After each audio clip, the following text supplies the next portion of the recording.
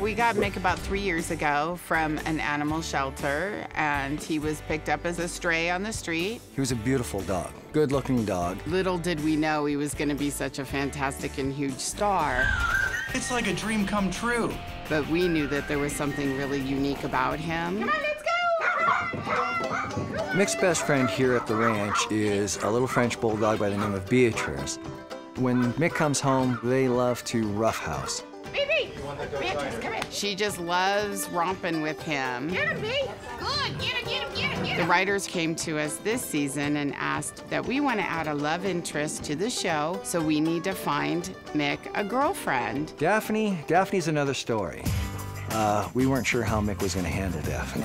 His tail went up, and he was so excited to see her, and we said, this is the one. Look. You know, we called her McAffany. You know, it's their Hollywood name. We rescue 95% of our animals here at our ranch. We find it really important that you do go to rescues and rescue animals. And then, of course, we spay and neuter everything that we have here. Somewhere in the world, there's always an animal that needs a good home. Well, hi.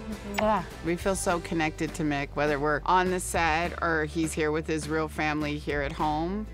We definitely think that he's just an incredible dog. I guess that's just who he is. That's just who I am.